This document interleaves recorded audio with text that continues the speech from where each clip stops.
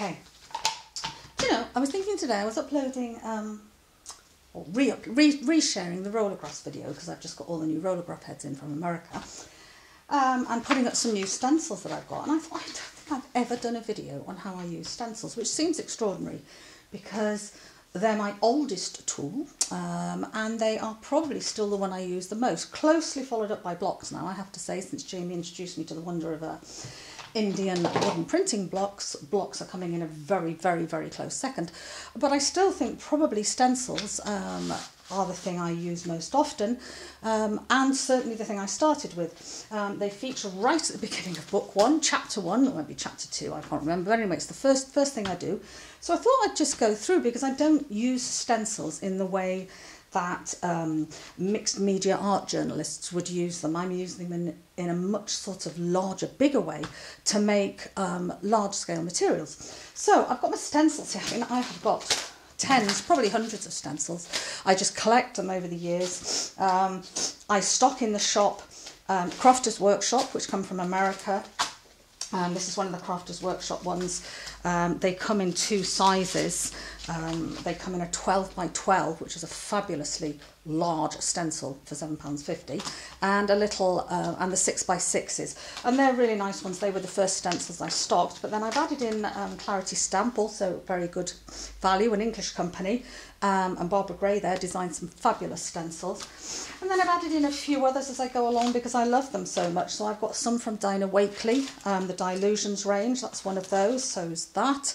And I've got some from Colour Snap, where I get the rollergraph wheels from. Just trying to find one of those.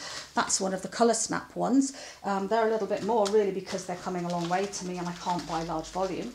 And then I've also got some, just found these are Americana. Now I can feel these are a much thinner stencil, I think, than the others, but I'm going to try them today and see how they work, because I really like some of the designs. So, got some new ones, as you can see. They'll definitely get used, because I like to try out the new ones, and I've got out just a few of my favourites. Heaven knows how many videos this could take. You don't have to stay for them all, but you'll be missing out on exciting things if you do. When I'm looking for stencils, the things I look for really are pattern. If it's going to be a feature, by and large, I'm going to make it myself. So if I want, and that's not 100% true, because I have got stencils of fish and owls and birds and things like that, which I do enjoy using, but I will tend to break them down and use them as pattern. 90% of my collection are just patterns, various patterns that I'm going to use to make patterned materials. There are also, and I have a few, some stencils that, you know, have very distinct, you can't see this because you can, I think. This one's called Bow. It's one of Dinah Wakely's stencils, and it's a pattern you could certainly use for a feature in a quilt or a piece of textile art. I prefer to make my own, but that's completely up to you, and depends on really time you have available and your your technical expertise with a stencil cutter. Right. So I think I could waffle on for ages, but I won't. You know me, cut to the chase, never waffle. I'm going to use, I've started mixing up, not in pristine pots anymore, but these new colours of paint. They're not available yet, but I'm hoping they will be in the next week or 2. I've got a few days. They would have been had the puppy not arrived, to be honest with you. But for those of you that didn't have dogs, you'll know that having a puppy is like having a new baby. It's very 24 hours a day, unless you want your home completely destroyed. So, but these will be the new paints, and I'm making them in much more, I'm trying to get this in front of the camera, much more muted, subtle colours than the Settercolour range come in at the moment. You know, so I'm making, and they're, of course, they're my favourite colours. Muted reds, I've got a beautiful tealy turquoise, a lovely, I suppose that's almost a primary blue, but it's knocked back, some lovely greens, some really, really pretty colours. That's like a cranberry colour. So these will be coming up, and I'm going to bottle them. I'll do them in 50ml pots, which will be my starter size, which is a little bit bigger than the current Settercolour pot, which is 45ml. And then these will be my probably main stock one, which is a 100ml pot. So that's over twice as big as the Settercolour, and so I think gives you a reasonable amount of paint for doing quite a lot of work with, without having to spend a fortune. And then I will do 200 and 250ml pots, the same as the Settercolour range. So I'm going to be using those today, just so that we can see some of the colours I'm planning to make. I've also got a little bit of Setter colour with me. These are still the same paints I've always used, so the very opaque fabric paints. And I'll also be using some Lumiere because I just love it. This is my favourite shimmer paint. It's a Jacquard product. It's not fully opaque, but the mica in it is going to allow it to stand up to over-dyeing. I'll explain over-dyeing when we come to it, but it's basically adds more colour over the top of the stencils. So let's get some paper. I've got my table here. It's not a huge table, these tables in the studio. I think they're about 4 by 2 foot, maybe 4 by 2.5 foot. And obviously they're adjustable height so you don't hurt your back, but you don't need a huge space. I've got these covered in flip chart paper, which gives me a nice absorbent surface to work on and protects the table. So you could set yourself up like this at home, and then I've just got another small table over to the side that's got my paints on. I'm going to grab some paper. I'm going to be printing on my usual papers these days. So I've got layout paper, which is a nice, strong, wet strength paper, but still fine. And I've got my lovely deli paper, which is American deli paper. It's a double full step size, and it will take wet dye. A lot of greaseproof baking parchment papers and even deli papers won't take dye terribly well. This really does. So I've got those two papers, and I've also got fabric if I want to use that. So let's just start. Let's try, because I have to. Let's try one of the new stencils. Where are they? Where did I put them? I can see one there, but I wanted to try. I know which one I want to try, because I knew I wanted to try it as soon as I took it out of the packet. This is good. We can spend a few hours while I just, well, a few hours. Ah, there we go. There we go. That one. This one is actually called Sugar Cubes, but it reminds me of either old dry stone walls or sort of pebble stones on the beach in flint walls, that sort of thing. So I'm going to try that one out. And let's just pick a colour. So I've got paint trays here for my paint. I'm just making sure I'm in the camera. And let's pick a colour. I've got my sponge rollers, and I'm going to pick, I'll just pick up the first one I pick, which is a sort of reddy brown colour. Got to think of names for, my usual, got to think of names for all of these paints as well. And I think I'll have to do better than I've done with my dye colours, because some of my dye colours, although I think they're really obvious, other people don't, and they don't perhaps like them. So I would call this, what would we call this? Cranberry brown, browny red. Anyway, there it is. It's a delicious colour. So I'm going to start off with just that. Now normally I would put grey and white straight on my palette to mix it, but I know with this, because this is already muted, I'm not going to need to. I will be adding white, but for the moment I'm just going to start with the straight paint and put on a really nice dark layer. So let's see how this goes on. It's very deep. So I'm using the roller through the stencil. I'm not using stencil brushes. I have used them, stenciled my house to death with them in the past. I knew that was going to be a really nice stencil, and it certainly is. So I'm going to do that again. Now while I've got this wet like this, you can also grab another sheet of paper, smooth it on, and get the negative print, which will also be very nice. So I'm getting sort of 2 for 1. So let's do that again. I'm going to turn it so that it's going the other way. I like to break down the patterns on them. I think that's what I enjoy, is the challenge of stopping them looking completely like they did when I started. If we put that there, if I had a brayer anywhere, all the brayers are out of sight. Oh no! Brilliant. Brayer that down. Get some nice negative printing going on here.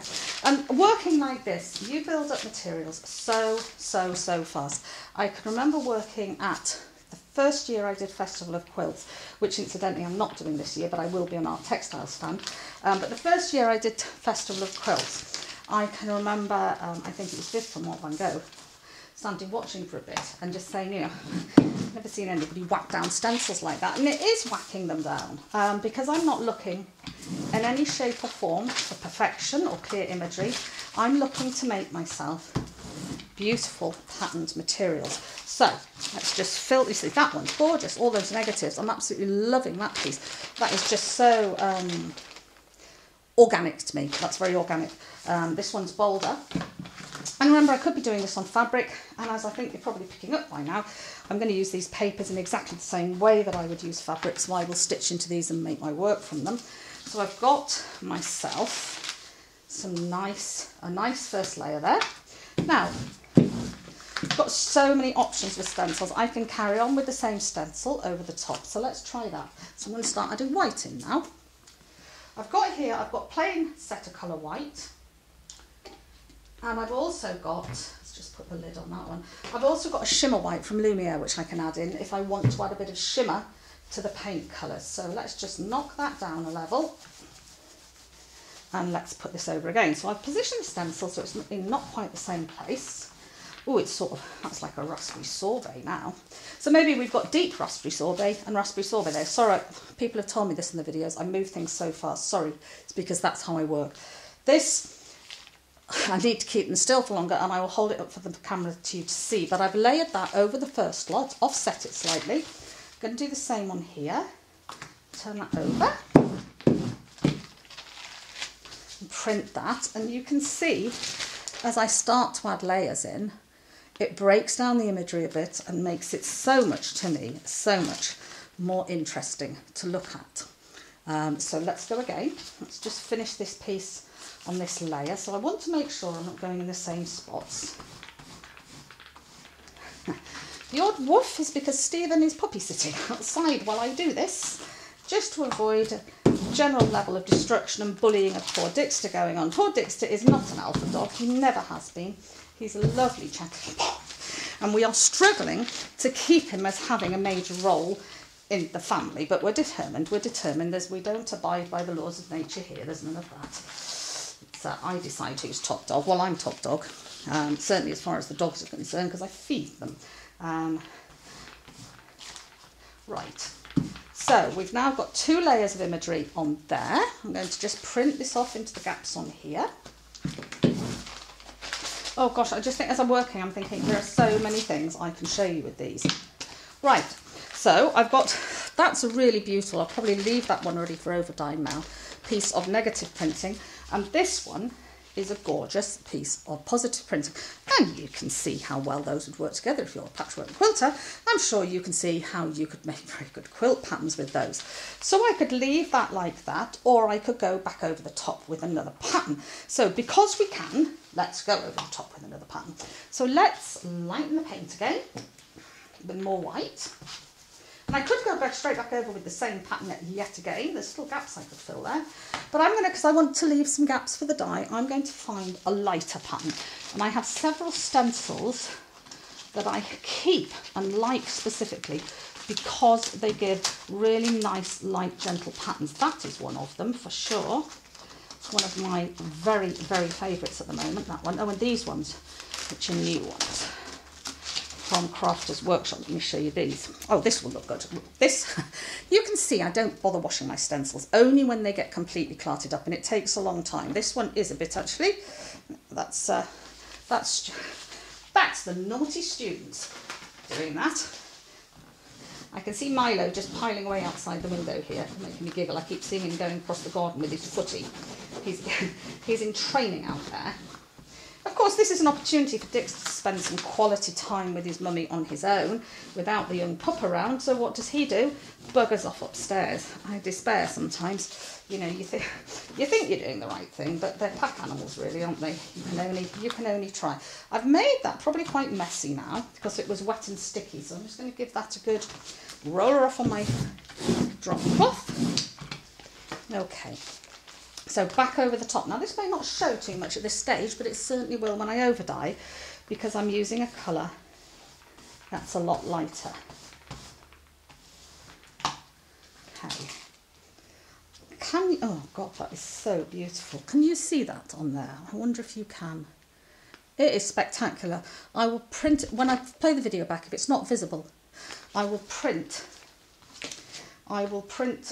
photograph and print a still of that because it looks spectacular. I'm just thinking as I'm doing this how exciting it would be to do that background in, say, browns, beiges, stony colours, and then do this in golds on top or silvers like a real spider's web. I'll tell you what I could do to help you see that is I could go in really dark on top. So let's get, I think I'm probably in the deepest version of that at the moment, but if I take that, in fact, why don't I just go straight in with black? Got a bit of black here, just so that you can see this stencil, because it is looking gorgeous on here, really lovely. Right, So we've got black, black, as opposed to, don't worry about this if this makes no sense to you, brown, black.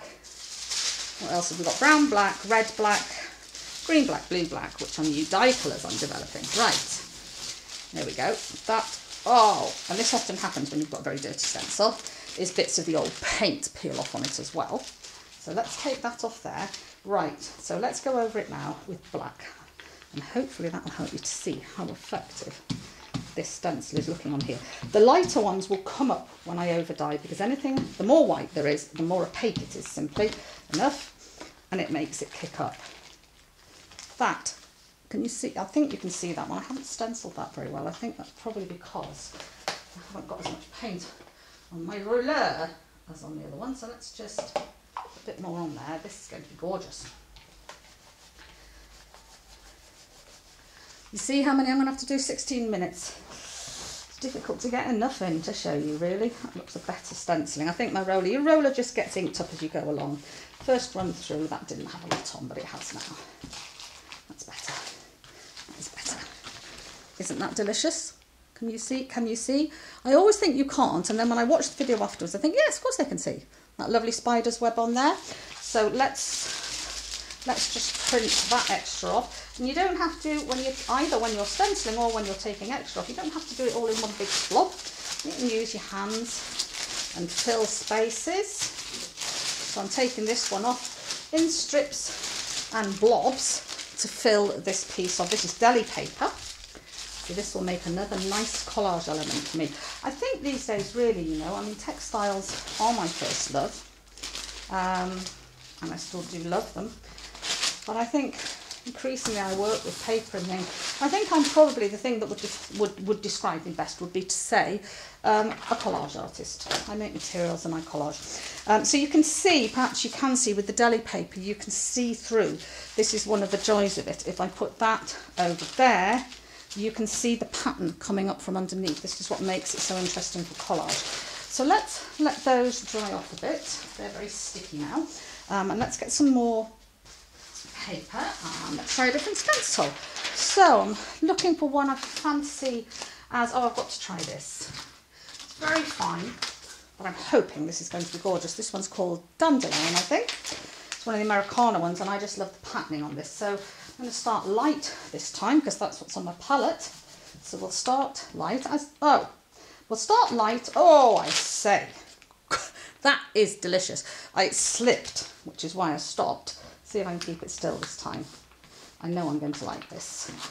That is too nice. I might as well get reordering that straight away, I think. I think that's going to be very popular. What a cracking little stencil it is. I'll have to do a video on making your own stencils as well, because it's not hard, it's just practice and patience while you get used to the tools. That piece I did there is actually a very good example of the fact that you don't have to use the whole stencil. You can use elements of it. This is delicious, really delicious. I love these stencils. I've got a few that go round in circles. I find that, which is strange because I don't really like circles normally. All my circular jelly plates, I've chopped the edges off to make them into rectangles again. But a circular pattern overlaid like this, I find very exciting to work with. So this time we're going to work, and you can see I'm just working fast and furious. I'm not worrying too much. I'm getting them slapped down. I'm going to now darken this, so we'll put darker paint back on. 10 minutes maybe, 5 minutes. What, another woof from Milo there. Enjoying a bit of football. He's a lovely, lovely puppy. My goodness, is he a handful. His grandfather, for those that remember Heartbeat, and Greengrass's dog, Greengrass's dog, Alfred, and if you do remember it, you'd never forget him. Get ready for this. Milo is Alfred's grandson, unbelievably, so it's no wonder he's a bit of a naughty dog, because Alfred was a bit of a naughty dog. So he has some good ancestry there. I'm not sure what else has gone into him because he's got huge paws, and I suspect he's going to be rather bigger than a normal Bedlington Whippet cross, but they may vary in size as well. I don't really know. So But he is adorable. He is adorable, but a real handful. Isn't that so pretty? You know, I'm building it up into beautiful layers of pattern here. You know, I could stop there and leave some bits with less on. Not really in my nature, that. I do have a bit of a habit. Let's try leaving it with a bit of completely forgotten, with a bit of blank space in there. Maybe we could put something else into those. I know what we could put into those. I just thought we could put into those. I've completely forgotten with this one to do any negative prints. And I do think the negatives will be lovely. So what I could do actually is to show you something. So you can do, I knew that was going to be nice, delicious negative print. So you can do, using the stencils, materials like this, which can be very effective. So you do positive.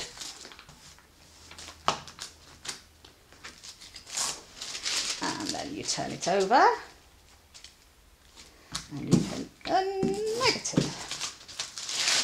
And then, and you know, you can, if you want to, put the whole of the negative in there, or you can just do a bad print like me, and then we do a positive.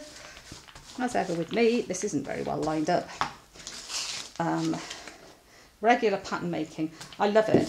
I'm so bad at it. So I'm bad at doing anything that's regular. I'm very good at being exceptionally random.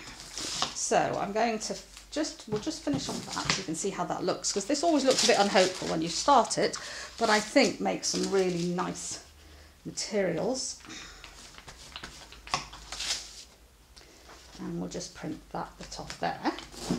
Okay, so you can see I could do quite large pieces of that and work into that. That has a very quilty look to it.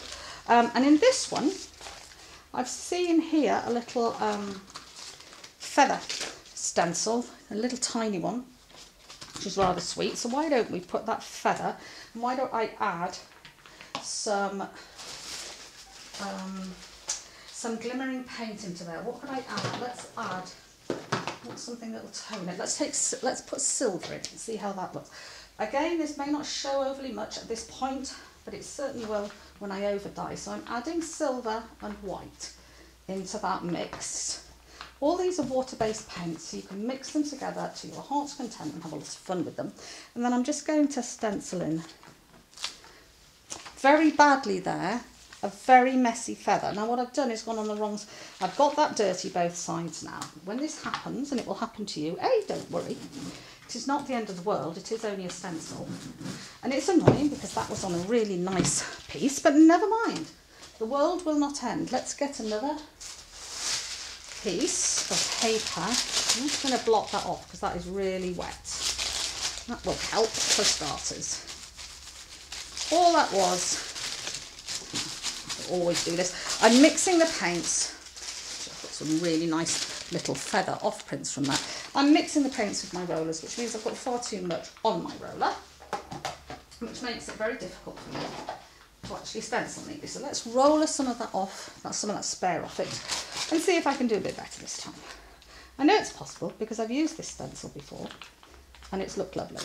That's better. I'll tell you what else I could have got out to go in these gaps is, of course, I've got the beautiful feather wooden block. Now I kind of wish I'd done that now, but never mind. We'll see how that one looks when I'm trying to get a nice sort of balance of them moving around here.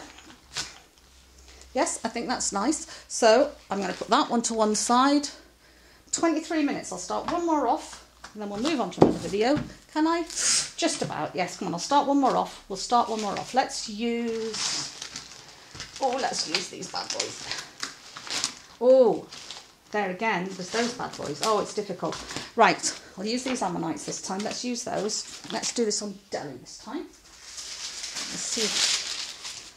You can see as it lies on here how see-through it is. So I'm going to start with what's on my roller, which is this silvery pink mix.